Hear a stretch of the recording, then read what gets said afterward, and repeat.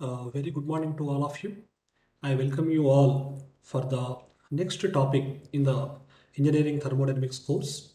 So it is the second lecture of classroom discussion topic that is normally be known as the CDT2.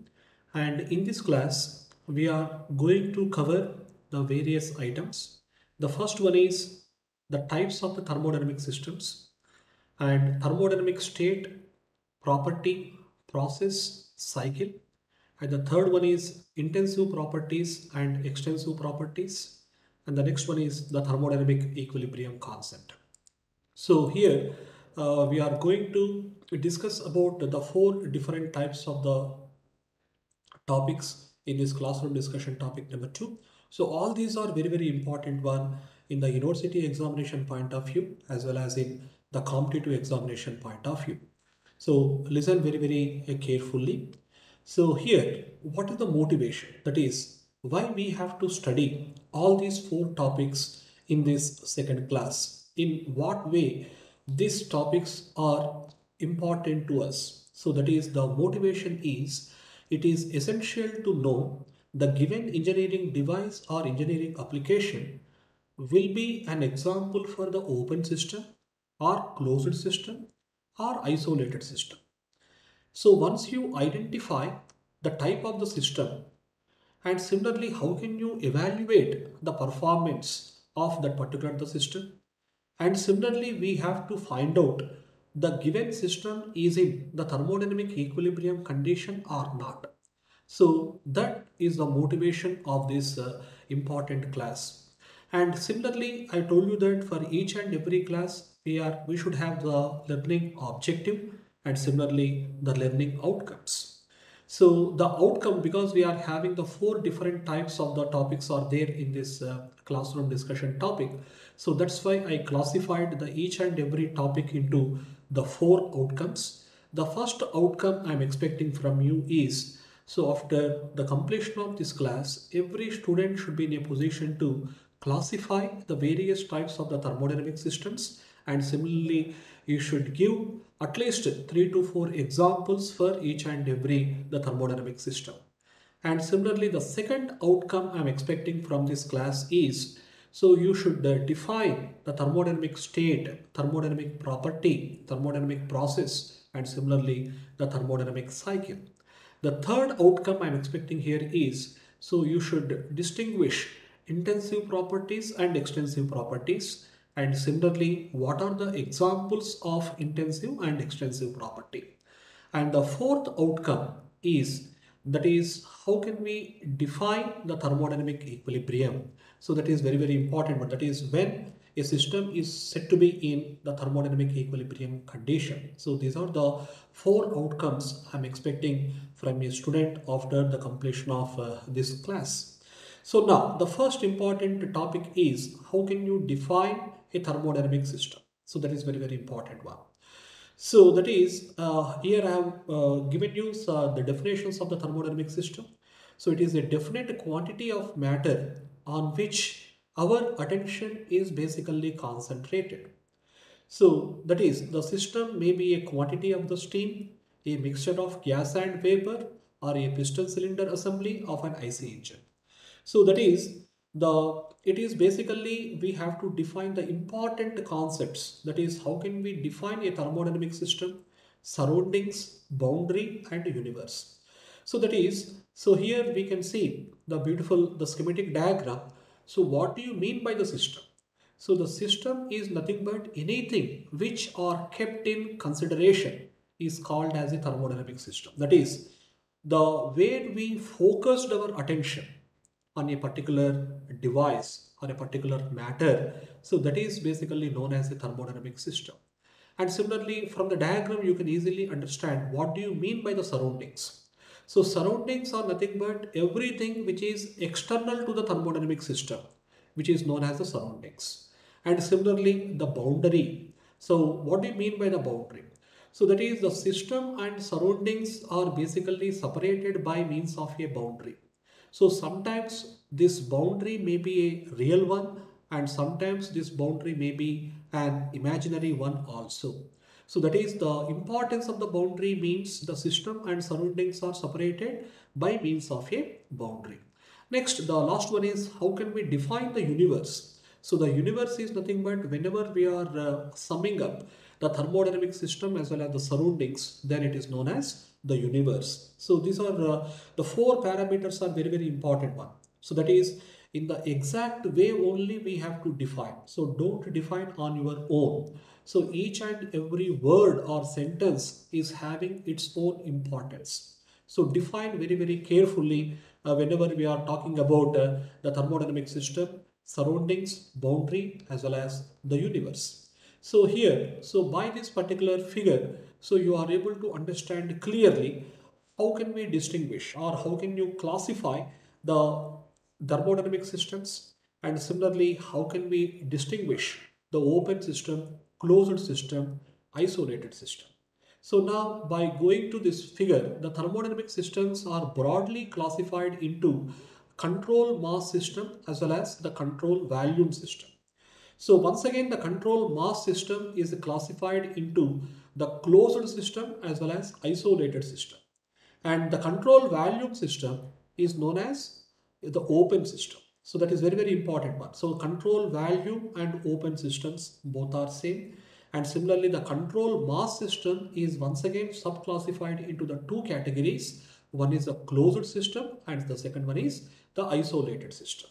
So now how can we define the open system as well as the closed system? So now by this figure you can understand, so what do you mean by the open system? So open system means there is a mass transfer as well as there is a energy transfer. Both are taking place from the system to the surroundings or from the surroundings to the system, then it is known as the open system. That is, here we have to importantly observe, that is the mass. So the mass transfer is very important one, because the thermodynamic systems are classified only according to the mass point of view, because whenever we are distinguish the open and closed systems, energy transfer is a common feature in open system as well as in the closed system. So, but the mass transfer is not there in the closed system. So you can observe the mass transfer only in the open system. So that's why, how can we remember the definition of the open system means, so here the both mass transfer as well as the energy transfer both are taking place from the system to the surroundings or from the surroundings to the systems. And here I've also told you that the examples are very important one. So almost all engineering devices are examples for these open systems. So like the steam boiler, steam turbine, hydraulic turbine, gas turbine, reciprocating air compressor, rotary air compressor, centrifugal air compressor, centrifugal pump, so diffuser. So like that you can quote the any devices for this open system. That is the 99.5% of the engineering devices are examples for the open systems only. And so the same thing here I've told you, that is here the IC engines, air compressor, water pump, steam engine, boiler. So these are some examples of the open system. So now how can you define the closed system? So just now I told you that the thermodynamic system classification is done only based upon the mass transfer. So whether the mass transfer is taking place or not, if the mass transfer is taking place, then it is an open system. If there is no mass transfer, then it is the closed system. So what is the common feature is, in the both the type of the systems, energy transfer is taking place from the system to the surroundings. So that is a common observation from the open as well as in the closed systems. Now, what are the examples of the closed system? That is a pressure cooker. So whenever we are cooking a rice, and whenever we are cooking a dal, so normally we keep the dal or rice inside the pressure cooker. So whatever the steam which is escaping through the whistle of the pressure cooker, just whenever we are neglecting, so whatever the steam losses which are taking place whenever the whistle is on, so just to you, whenever we are not considering that particular one, but the remaining part of the pressure cooker can be treated as an example of the closed system. And similarly, the gas confined in the piston and cylinder also can be treated as an example of the closed system. The next one is the isolated system. Isolated system means there is neither mass transfer nor energy transfer. So that is, it is totally isolated. That is why the name is given as the isolated. So that is, there is no interaction between the system and surroundings. So that's why it is isolated from the surroundings. So that's why it is known as the isolated system. So there is no mass transfer and there is no energy transfer. And we can say that the universe is a best example for the isolated system. And the another example we can quote here is a thermos flask. So here also there is no mass transfer and there is no energy transfer up to a particular period of the time. So the same thing here, whatever we are discussed so far, that is the open system, it is also known as the control volume. So how can you define the control volume? It is a region in space separated from its surroundings by a real or imaginary boundary. So just now I told you that the boundary may be physically existing one or it may not exist also. So that is, it may be the real one or it may be the imaginary one. So the control volume approach is nothing but the open type of the system. So it is a region in space separated from its surroundings. Next one is known as the control mass approach. So what do you mean by the control mass approach? Means it is specifically identified, that is fixed mass, which is separated from its surroundings. So I told you that the fixed mass or the control mass is categorized once again into the closed system as well as the isolated system. So here, so whatever the things we have discussed so far, that is how can we define the universe, the system plus surroundings is known as the universe, and the isolated system. So there is no energy transfer as well as the mass transfer. Energy transfer means there is no heat transfer and there is no work transfer. So like this, we are able to give some examples for the open systems, closed systems and isolated systems, and how can we classify the various types of the thermodynamic systems. So here it is an example of the closed system, that is the gas confined within the piston and cylinder. So it is the air or the gas which is confined within the piston and the cylinder. So it is the example of the closed system. And apart from these open, closed and isolated systems, we are also having the other types of the systems. That is, the important one is the adiabatic system. So how can we define the adiabatic system? Means there is no heat transfer. Adiabatic means there is no heat transfer, but there is a work transfer. Because just now I told you that the energy transfer may be taken place according to either heat transfer or work transfer. But here in the adiabatic system, we have to strictly remember there is no heat transfer, but work transfer will take place from the system to the surroundings or from surroundings to the systems. Next one is homogeneous system and heterogeneous system. That is, homogeneous means it is only the single phase. So whenever it is having the single phase, that is a uniform in composition and chemical structure, it is known as the homogeneous compound. And heterogeneous means whenever it is having more than one phase, that is the two phases or the three phases. The example is ice plus water or water plus oil or water plus steam. So these are the examples of the heterogeneous systems. So similarly, after the completion of the topic number 1, that is the thermodynamic system. So the second topic here is how can we define the thermodynamic state, thermodynamic property, and similarly the thermodynamic process and thermodynamic cycle that we have to discuss in the second topic. So state, how can we define the state? So the state is a condition when the system is in the equilibrium. So that is, whenever the properties have definite values, the system is said to be contained in a state. So that is very, very important. But that is, the state is nothing but is the initial state as well as the final state. So that is, whenever we say that initial state means the property values are defined at that particular point, then it is known as the initial state or the final state. So similarly, how can we define a property? So it is the measurable macroscopic characteristic of a system is known as a property. So here I told you that the properties are normally categorized into the intensive property as well as the extensive property. So in the examinations, it is very, very important one to differentiate intensive as well as the extensive property and what are the various examples of this intensive and extensive property. So now here we have to remember how can we define the extensive properties. So extensive properties are dependent on mass of the system. So that is, with mass, so these property values are also will vary. So like volume. So that is the extensive property example is the volume. So when the mass of the system varies, So the volume of the system also will vary.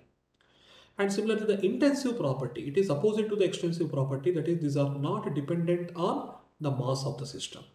So not dependent on mass of the system, like the pressure, the examples are pressure, is the temperature and the density. So these can be treated as an examples of the intensive properties. And something, the another important one here I have listed here is the specific term. That is, just now I told you that value is an example of the extensive property, but specific value is an example of the intensive property. So how it will be? So what do you mean by the specific value? So specific value is nothing but value per unit mass. Value per unit mass. So that is, the specific means per unit mass of the substance.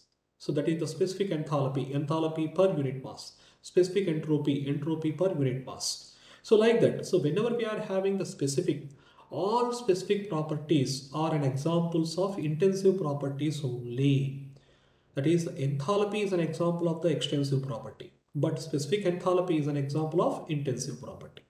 Entropy is an example of extensive property, but specific entropy is an example of intensive property.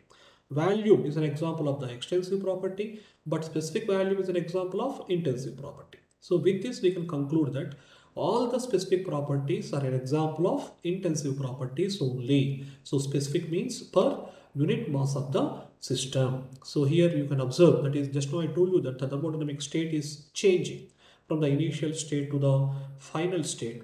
So then, that is, whenever a gas is confined within the piston cylindrical assembly, so that is, whether it is a two-stroke engine or the four-stroke engine, we are able to observe the various types of the processes which are taking place in an IC engine. So just now here I quoted one of the examples as compression process is taking place and expansion process is taking place. Then how the state of the substance is normally varies. And the next one is the process. So now, how can we define a process, or in what way we can say that a process is occurred? So a process occurs when a system changes from one state to the another state. So just now I told you that, so whenever it is changing from the initial state to the final state, so then a process is basically defined through the equilibrium states. So that is, the thermodynamic process is normally classified into the reversible process as well as an irreversible process, and the other one is also known as is a quasi-static process.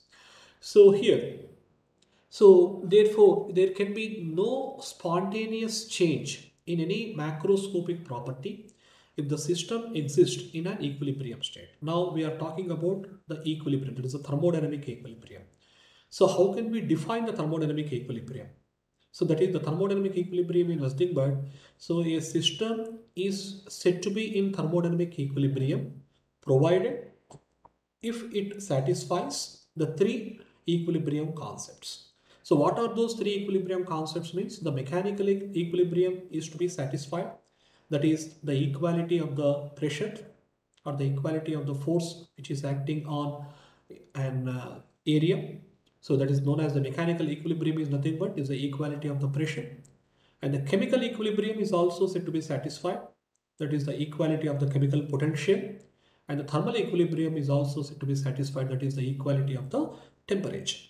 So when a system is satisfying these three equilibrium concepts like mechanical, chemical and thermal equilibrium concepts, then it is said to be in thermodynamic equilibrium. So that is very, very important. So this now I told you that. So mechanical equilibrium means the pressure is balanced, thermal means temperature is balanced, chemical means chemical potential is balanced. So whenever these three conditions are satisfied, then only a system is said to be in thermodynamic equilibrium condition. So these are the topics which actually we have to discuss in this classroom, and I've already told you that. So these are the very, very important and fundamental concepts in engineering thermodynamics. So in various competitive examinations like GATE, IAS and IAS and other state public service commission examinations also, frequently the questions are asking on these important topics. So that's why, so in my classroom discussion topic, or it is a self-learning topic also, so I am discussing some of the previous GATE questions which are confined to that particular classroom discussion topic or the self-learning topic. I am trying to give some of the examples of the topics. Please try to answer these questions after listening my class. So here the first question I have listed here, it is the topic is it is from the open and closed systems, because our learning outcome, the first one is we have to differentiate the various types of the thermodynamic systems, and you have to give the various examples of the open system, closed system and isolated systems. So that is the learning outcome number one. So that is the first question is open and closed system. So he asked in GATE 1999, an isolated thermodynamic system executes a process. Choose the correct statements from the following. A. No heat is transferred. No work is done. No mass flow across the boundary of the system. There is no chemical reaction takes place within the system. So now you can answer this question if you understand the concept of isolated system. I told you that isolated system is nothing but there is no mass transfer, there is no energy transfer. That is, neither mass transfer nor energy transfer is taking place from the system to the surroundings. That is the definition of the isolated system. So from which you can answer this particular question. So there is no interaction between the system and surroundings. So now the second question also here I have listed here. So that is which of the following statements are true above on the above mentioned conditions, the statement number one and statement number two. So it is our learning outcome number three. That is, we have to differentiate intensive properties and extensive properties, and what are the definitions are very important ones. So just now I told you that extensive properties are dependent on mass of the system and intensive properties are independent on mass of the systems. So based on the definition, so he has given this GATE question. So now he has given the statement number one as extensive properties are those values in the composite differ from those in the original system. And statement number two, intensive properties are those whose values in the composite differ from those in the original system. So now both statements are false or both statements are true. So statement one is true and statement two is false, statement two is true and statement one is false. So here we are having the four options. Out of four options, which one is correct one? That is, the statement one is true and the statement two is false. That is the right answer for this question. So similarly, you can attempt the next question also. That is, it is the GATE 1999. An isolated thermodynamic system executes a process. So here, what is the right answer is, so isolated system means there is no mass transfer and there is no energy transfer. So no heat transfer, exactly right. Because I told you that energy transfer will take place in the form of the work and heat interactions. So whenever there is no energy transfer means there is no work transfer and there is no heat transfer. So that's why both A, B, both are correct. And coming to C, so there is no mass transfer, exactly. So among the given options A, B, C, D, so which one is the right one? Is A, B, C. All these three are right. So if you know the definition of isolated system. So the next one is, so in the 1993 GATE question, an insulated resin vessel contains a mixture of fuel and air. The mixture is ignited by a minute spark. The contents of the vessel experience. So contents of the vessel experience what? So that is, out of the four options, the C is the right answer. That is, increase in the temperature and pressure, but no change in the energy, because the spark is ignited. So whenever the spark is ignited, automatically the temperature will be increases and pressure also will be increases. There is no change in the energy. So that is, the C is the right answer. And similarly now it is a match the following. So it is also given in the previous GATE. So based on the definitions of open, closed, isolated systems. So which one is the right answer? So that is here the open system. So open system means I've already told you that there is a mass transfer as well as energy transfer. So open is the first one. So similarly insulated one. Insulated means there is no heat transfer. Closed system means there is no mass transfer but energy transfer will take place. Isolated system means there is no mass transfer and there is no energy transfer. So which one is the right option means option is D. So that is exactly they are matched perfectly. So these are the topics which we are going to discuss in this particular one. I hope this is very informative and useful to you. that is in what way you can define the thermodynamic systems and classify the thermodynamic systems, and how can we give the examples for open, closed and isolated systems, and how can you define a state, process, cycle, and similarly the properties, intensive properties as well as the extensive properties. So I told you that is a very important concept. So try to solve the questions which we asked in the previous competitive examinations. So the very important one. So thank you very much for listening this lecture. Thank you. We meet you once again in the next classroom discussion topic. Thank you.